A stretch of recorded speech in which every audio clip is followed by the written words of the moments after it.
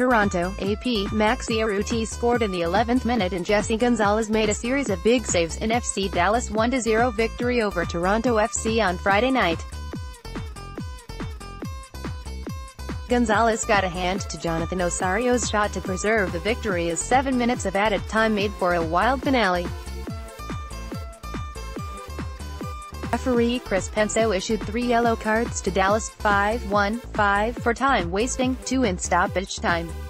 Defending MLS champion Toronto, 3-7-1, dominated long stretches, but couldn't beat Gonzalez.